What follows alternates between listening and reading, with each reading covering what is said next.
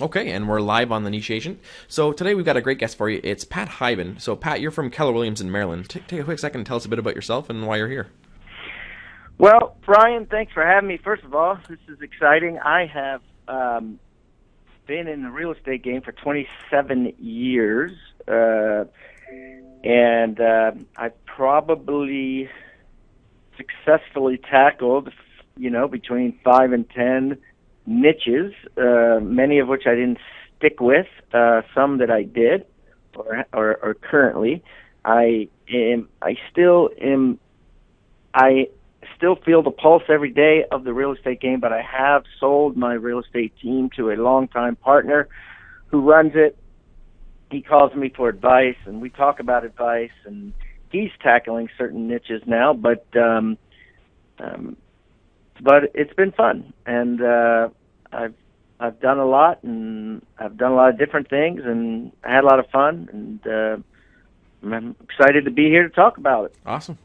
Well, for you, one of the big things you're working on right now is you have a podcast where you interview agents as well. So can you just kind of briefly touch about that and talk about what you do with that? Yeah, sure, Ryan. I mean, it's called Pat Hiban Interviews Real Estate Rock Stars. And it's a little clumsy of a name, but I wanted to get across exactly what it was. I wanted to be able to use my name because I had some name recognition from a book that I read, my book that I wrote that has done really well. We've sold about 30,000 copies now, and called 6 Steps to 7 Figures. So this podcast was kind of a tie-in to 6 Steps to 7 Figures, which was kind of a story of my life in real estate, and then I wanted to dig in and find out about everyone else's life in real estate. So I had a good friend and a mentor, Howard Britton, who had done this for years and had actually sold CDs of agent interviews for a couple of decades, and he passed away. And a few years after that, I, started talking with some of our cohorts who knew Howard well, and I thought, I should just pick up where he left off. Of course, the industry had changed drastically since then, and you really couldn't sell CDs because everything became free on iTunes, and podcasts became free. So I just created the podcast, and 3 days a week we have a different interview from a different agent around the world. We've had them from Scotland and Australia and New Zealand and South Africa and a lot in Canada and all over the U.S. And we really have a diverse crowd and interesting advice from everybody. And it's been a really fun thing to do, and it's it's an additional way for me to give back. Yeah, it's why I'm doing this podcast as well. It's really fun. It's a great way to connect with people. It also helps you up your game and just stay on top of things, because when you're hearing from some of the greatest agents out there, it just helps you internalize it and helps you see the business as a whole and not just your own path. Absolutely. There's a great quote I love from James Allen, who wrote As a Man Thinketh, and he says, you cannot dream within and stand still without. And I think what's happened to me is after, several months of interviewing people and finding out finding out they're making money and finding out that they're doing things with ease and that sort of thing, I've picked up the phone and called Mike Sloan, my partner, and been like, Mike, we should be doing this, or Mike, we should be doing this, or we got to change this. And so it's definitely been helping our real estate business as well, and so it's been a neat process to go through. So for the listeners that may not know who you are, can you talk about your past business and the level you got? Because you're not just a small fish. You've done a lot of business, and you've been around long enough to have a good name out there. So can you talk about your numbers and what you've accomplished? Yeah, sure. So I started out full-time fresh out of college, and this is really the only profession, so to speak, that I've had, and I been at several different companies. I've sold as many houses as I think my best year was 507 homes in a year. That was $207 million in volume. Wow. And $5.2 million in gross commission income.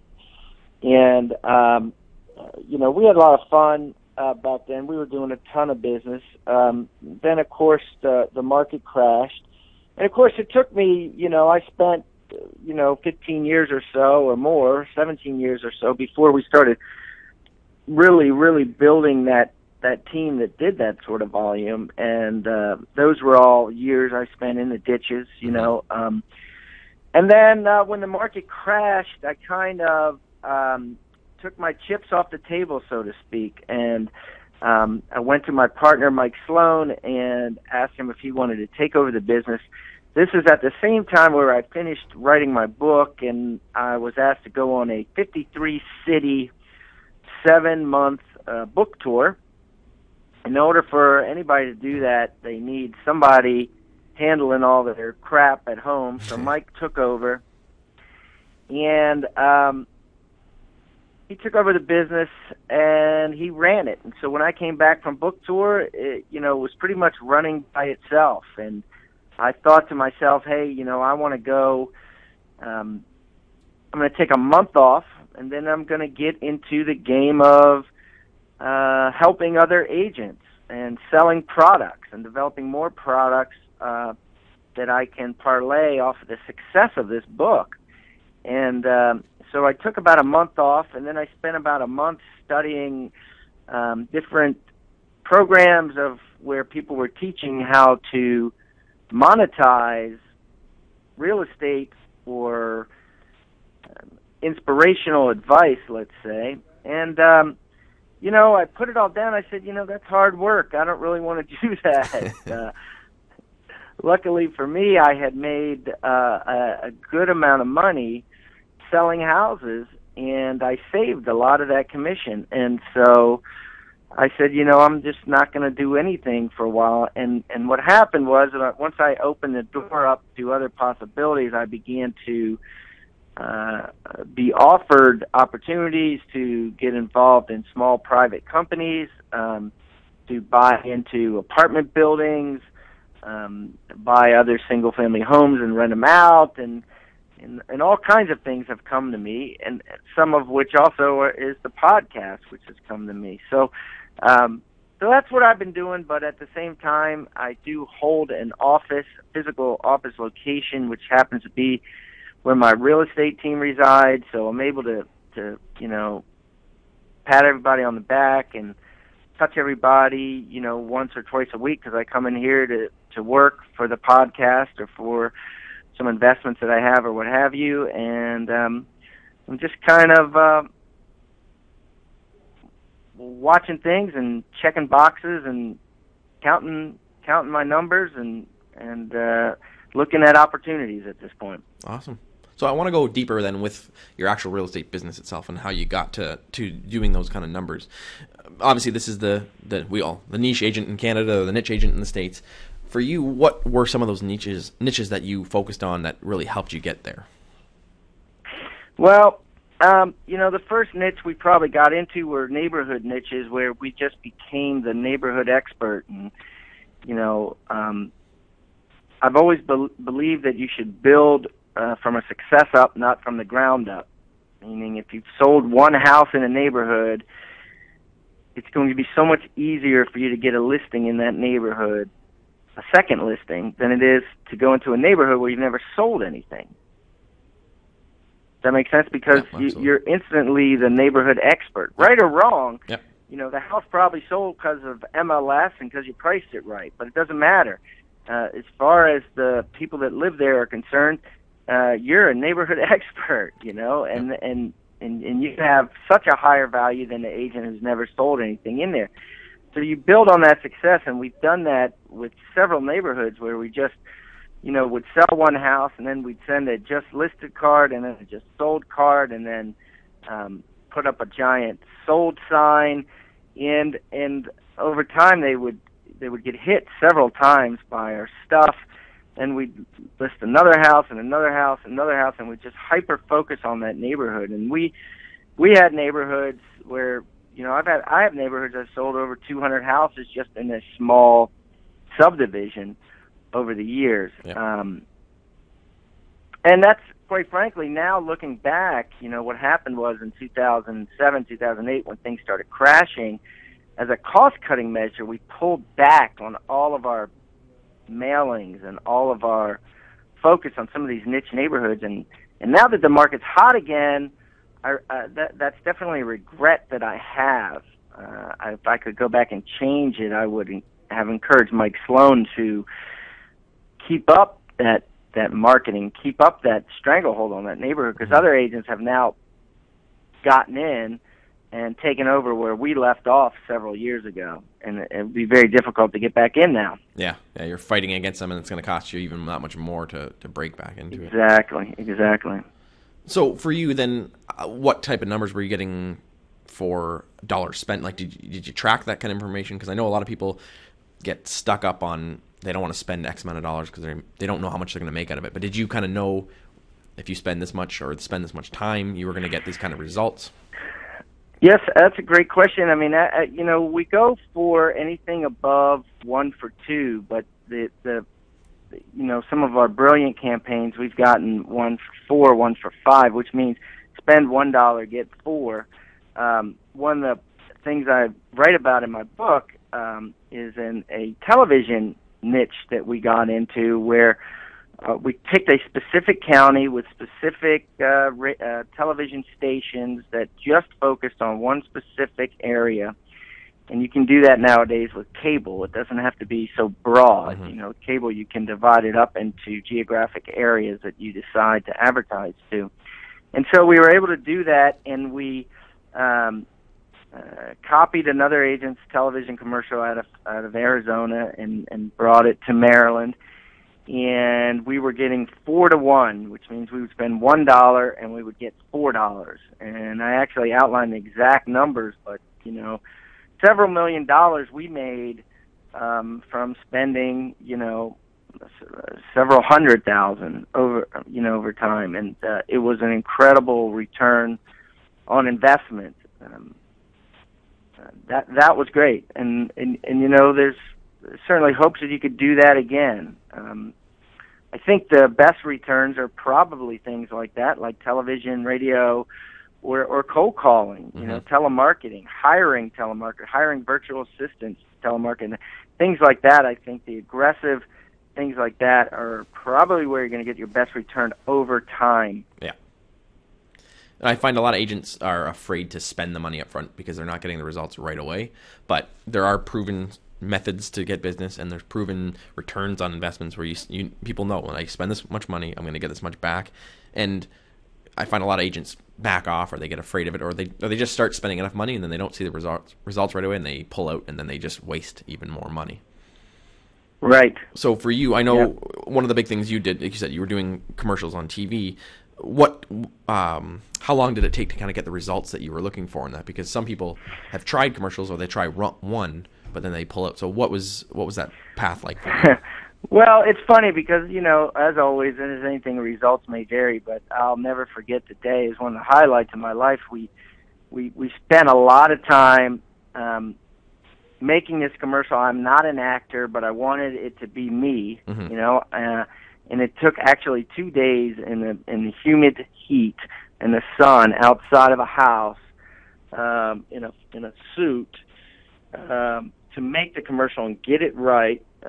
You know, back then we didn't have this great technology as they have now, and we wanted to do it all without, you know, editing it here and there. And so we got it done, and we spent a lot of time and effort in it, and we put it out there, and the first day that it was on TV, somebody called on it. And it was so funny. It was like, I can't explain it other than funny, because it was like, today's the day that our commercial's out there. I wonder, you know, how it's going to do. And all of a sudden the phone rang, and the guy said, "Hey, I saw you on TV." And I was like, oh my God. And then we just grew from there. You know, we started out spending a couple thousand a month, $2,000 actually a month. And at its peak, we were spending $25,000 a month on television, and we were getting over an appointment a day, a listing of several months we had an appointment a day from a listing appointment a day, all listings. Yeah. No, really very few buyers, all listings, which was great, which was our goal. It's funny because you mentioned the $25,000 a month. Some agents would hear that and cringe and almost get sick to the stomach thinking about spending that, but the returns you get on that is far outweighs the cost to do it. Right. And I don't know if it'll work now or not. I mean, we tried it. My partner Mike wanted to try it again last year, and he said we should make a new commercial, and we actually made a commercial. It's all the commercials, by the way, are on YouTube. If you just go to YouTube /Pat Hiban, just type my name in the YouTube. But we did this commercial called "It's Been 10 Years." So it's 2014. I think we probably did them up to 2006, 2007, I think. But anyways, we just did one called "It's Been 10 Years," and it said it's been over 10 years or something like that, and blah blah blah, and we put it out there for 90 days, and it failed, and it was expensive. We were probably, our perception of expense is a little different now that the market has changed, but it was probably $5 or $6 grand a month, and I said, "Do you still want to do it?" And our tolerance is a lot less now than it once was, and I got somebody else that I got to cater to. He pretty much runs the show, so he decided to pull it off, figuring it didn't work. But so everything works, in the right market, and that's the thing with niches is you got to follow your market. One of the biggest niches that I made money off of was in the downturn when the crap hit the fan. I was talking to a friend of mine, and he said, "You want to go where the money is flowing." And I thought to myself, where is the money flowing? And at the time, it was 2009 maybe, and 2008, and the money's flowing in the foreclosures and short sales. This was a year earlier. No one had even no one even understood what a short sale was. Now it's a household name, and so the money was flowing there. So we then began to prospect banks for foreclosures, and I had zero, and at our peak we built it up to 301. At one point we had 325 listings, from 47 banks, I think it was, 47 banks and asset management companies, and we really jumped into that niche and just beat the crap out of it, just really niched down on that and did extremely well with that as well. And now we still have the big players. What's happened in that niche is that all the asset management companies have gone out of business, and all the small banks have just outsourced their stuff, but or gotten rid of it all. Yeah. And all that's left is Fannie Mae, Freddie Mac, and HUD for the most part. So, and we still have those, and we still do a ton of those, but certainly nowhere near at its peak. We hit that at a really good time, and again, a really fun time. And so I would say there's probably 3 stages of my 27 years where we really 4 stages delved into a niche and built it up. First was the neighborhood niche that I talked about with postcards and sold signs. The second was the television market. The third was the REO, and then there was a time too when we did the luxury market. I had realized at one point that I, had never sold a home. I'd only sold one home in 15 years over $1 million. And so I made a conscious decision that we were going to become luxury home experts. And I set out a goal of, selling 10 houses the next year over $1 million, settling 10 houses. And we put a step-by-step plan into place, and we actually settled exactly 10 houses over $1 million. Wow. And that was another hyper focus that we did on a niche. So we've done several. Good. And I find, like you mentioned it actually when you were talking, is being the first to market sometimes is better than even just being the best. So you said you'd got in with the short sales and REOs. You were there before most people were there, and you got a lot of business. And what I find is a lot of agents come in as the wave is riding, and they try to get in on things, and they've kind of missed the boat. So being that first to market, doing the TV ads, was obviously you were the first probably one in your area really focusing and doing that. And sometimes just being that first person is all you need. Did you find like there was much competition, or that you kind of owned it and then people started jumping on? Or well, yeah, I think it's a fallacy to say first to market. I would say at the time in my head with what we had known, I was thinking I was last to market, but I could still get in. Okay. Like with REOs, there was a couple of agents doing them, and I thought, man, I'm like the new guy. How am I going to get in on this? And now that I look back on it, after I got in, tons of people got in. So I was kind of first to market. Same thing with the, same thing with the television. There was a guy in Arizona doing them, and some other areas, but I guess I was pretty much first to market in my area. Or I think there was a guy that was doing them here, but they weren't good. You know what I mean? Yeah. And they weren't like so massively repetitive. And so what I went in is I did it better with a better message, and I thought I was a better actor, and I did 10 times as many as he did, and then 8 months later he stopped doing them because we were pummeling him. Yeah, and it's the consistency is also the key too. Like I know I just had Chris Suarez on, so he does open houses, and he was doing them 7 days a week, and it was outside of the box. Other agents were thinking Saturday, Sundays, 2 to 4. That's when they're going to do their open houses, and he took a different spin on it and just went hard with it, went deep, and focused on that, and just came up with a better strategy and a better system than other agents, and he cleaned up from doing that. Absolutely, yeah. So, yep. Yeah, it's choosing the right market is important. Timing is important too. One of the guests I had, Barry Lebo, on.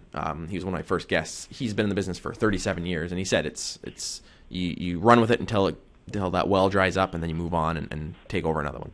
And it also depends on what niche you have, because some are lifelong ones. Some are, like you said, the short sales were for that period of time. You kind of rode that wave and you cleaned up from it. But then you got to always be watching for what's next and what's coming around the corner. Mm-hmm. So for you, I want to talk about that book then. What was that process like from taking it from your real estate business, and what transitioned you into writing that book, and why, and what was that process like for you? First of all, they say you never really write a book, you just rewrite a book. Yeah. And I think there's a lot of truth to that. So what happened with me was, so I got in a personal situation. I guess, there was a time in this, in our market, like, from 2001 to probably 2006, no matter what you touched, it turned to gold. Everybody was a golden child.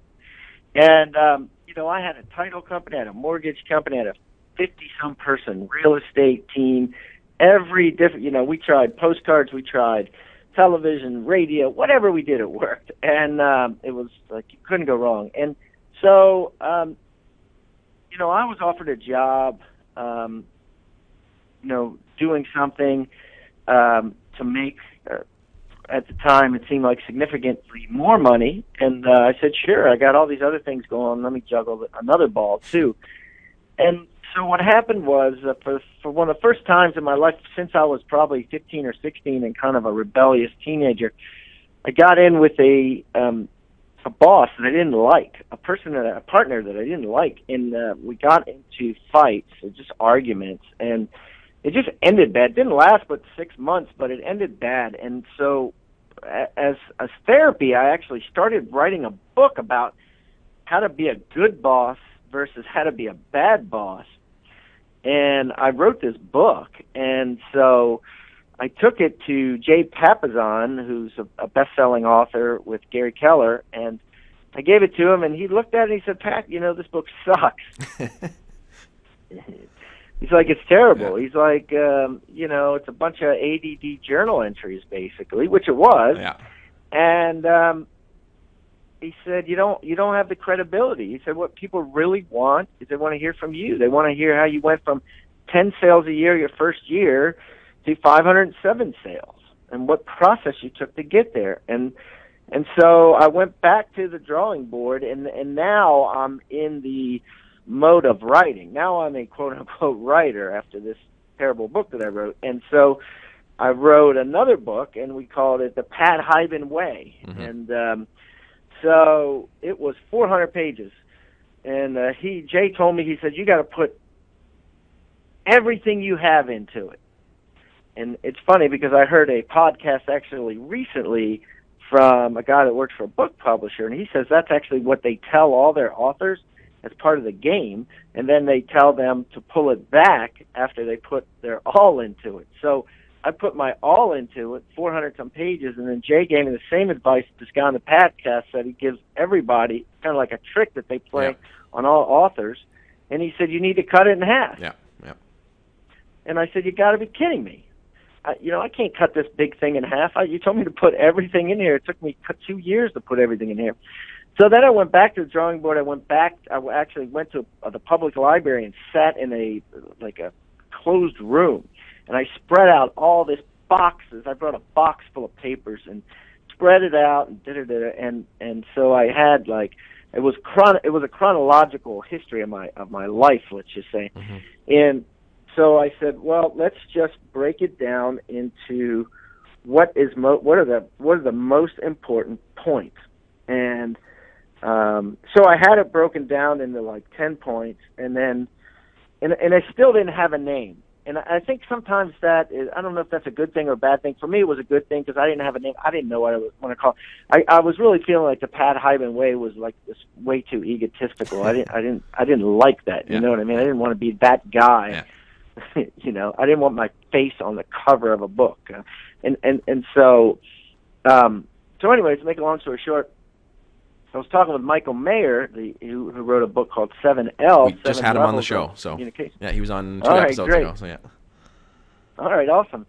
And he's real creative, and he's like, first of all, you got to say something about million. People like million, and they love million. So I came up with 7 figures because there was all this other million stuff out there. There's several real estate books, as Mm-hmm. Millionaire Real Estate Agent, blah, blah, blah. Yep. So, and then I was talking to another guy named Bob Kalinsky over at dinner one night, and he was like, well, really what your book needs to be is if you do this, you'll get that. Mm-hmm. And I said, well, I know that, 7 figures or $1 million, if you do this, you'll get $1 million. And so, sitting in the library, it boiled down, and it just so happened that there were six piles of advice that I boiled it down. I said, oh, here it is, 6 steps to 7 figures. And it just flowed, Mm-hmm. And it just, the universe came together, it just worked, and I was like, 6 steps to 7 figures. And so the book outlines the exact 6, the most important of all steps that a real estate agent can take to be successful. It fell into 6 different piles, and that's the answer to your question. Awesome. So for you, then, how has that changed yourself, and how has that changed your business after writing that book? Well, it certainly changed the way I advise people. Immediately when people ask me advice, are you doing this? Are you doing that? I can rattle them off. How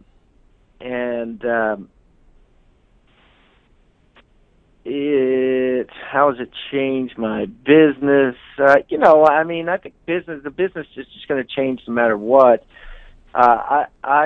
My life has changed drastically, and what happened was, personally, for me, once I was cut off of the real estate game, right? Mm-hmm. The rat race, so to speak. I opened myself up to many new things. And so what happened was I had 2 I have or had two daughters in high school, and I said, you know what, let me just chill out and let them finish high school and spend time with the family and see what happens. And then I ended up volunteering for a charity that mentors kids, and I took on two boys that whose mother's in jail and father is in jail, and I like I said before, now I have 14 companies, and I have about 30 other rental properties and apartment buildings, and I don't think any of that would have happened if I hadn't stopped and cut everything off because I had this book tour to go to. You know what I mean? It's like I came back and it just allowed. I was a good friend of mine, David Osborne, and I were having a talk the other day, and he was saying, I don't understand how you get offered all these deals.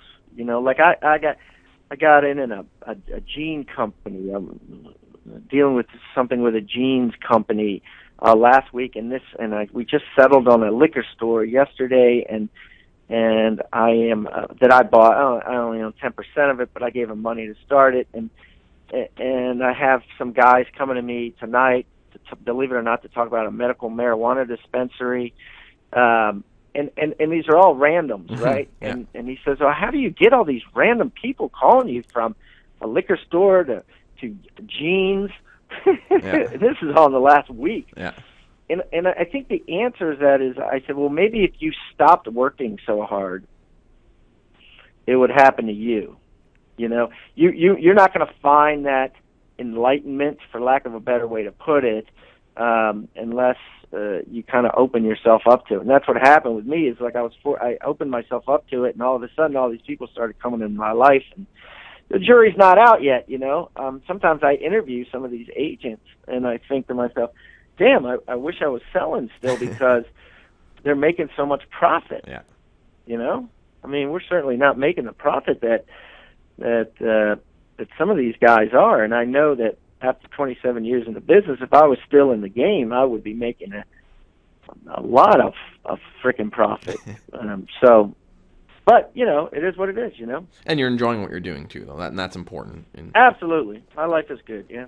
Because I find a lot of agents have their nose to the grind, and they're making a lot of money, but they hate their life, and they're just doing it because that's what they know. And if they, like you said, you took that time, you took that break to really reflect and look at things, and it changed how you've seen it. Because a lot of agents have been in the business for years, and they know nothing else. And if they really took the time to reflect and stop and look at their business, they may change things if they actually took that break.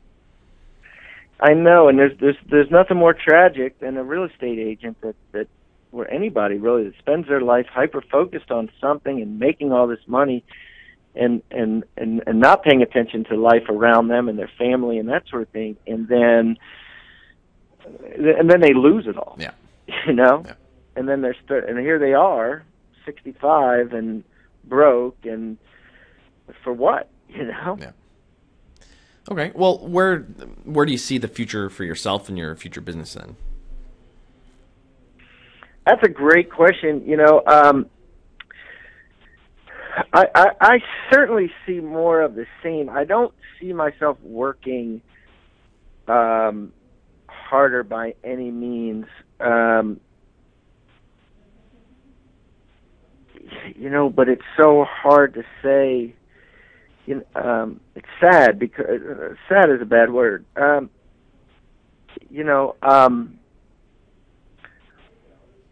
much has happened since I wrote the book, and it seems like I've set goals that I've changed because I didn't.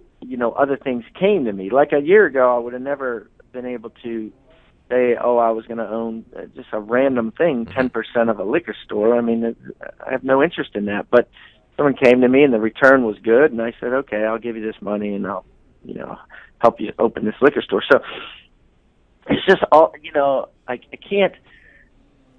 I used to think, I guess, here's the revelation. That's a great question. I used to think that was bad, I guess, that I would set goals and then and to not achieve a goal or to change a goal or erase a goal or not really know how to answer your question, it's bad. But now I see it's okay because, certainly Bill Gates had no idea that Microsoft was going to be as big as he made it, as it became, or Steve Jobs. They just wanted to make a computer. Mm-hmm. They just wanted to do what they love to do. And I think that's really what I'm doing now. Is I'm doing my podcast. I love to do it. As you know, it's very difficult to monetize and make money from them. But it's sort of like Bill Gates, with all he wanted to do was make one computer. All we want to do is do podcasts. Where it will lead us, we don't know. Yeah, exactly. Nor did he. Yeah. It feels right. And I think that I'll do the same. I'll continue to invest money. I'll continue to be intrigued by investing, and I'll continue to be on the pulse of the real estate world because that is my world. Mm-hmm. But as far as where I'll be and exactly, I would probably have to just say, more of the same, but not more hard work of the same. Not more hours. Yeah. Well, we'll check in with you in a year or two and see where you're at and see how things are progressing, then see where you're at. Okay. That would be awesome. So what we'll do is if you can just kind of share a golden nugget, a good piece of information that our listeners can take away from. So if they are thinking about getting started or even in some of the niches or just good advice that people can really resonate with. Well, I think, regarding the niches, you have to decide who you are and who you are not. And I think that's where people go wrong. They don't decide who they are not. Mm-hmm. For instance, we started a group called GoBundance, which is just a bunch of real estate investors who like to take hikes, for lack of a better way to do outdoor activities. Mm-hmm.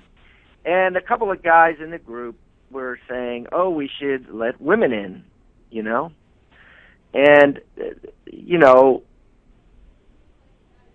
I didn't think that should be the case because when you're out hiking, you're farting and you're telling crude jokes and you know what I mean? It's like a poker game or something, And I was like, there's no need. Let's just decide who we are and who we are not. And I think it works because it's all men. It's a men's group. Mm-hmm. There's certainly women's group. It's not sexist. There's plenty of women's groups and plenty of men's groups. Mm-hmm. That's why I have sororities and fraternities. And so I think the same thing applies with niches. You have to decide who you are and who you are not, and decide, okay, I am this niche. I am a luxury home expert. I am I talked to. I'm at a loss for the guy's name. I don't know if you interviewed him or not. He's out of Washington D.C. and he does only contemporary, very artistic homes. No, but I will put him on my list of people to have on the show. So I'll connect with you after. I'll have Matt interview you. Send you the information. Awesome. He was a great niche guy, but that's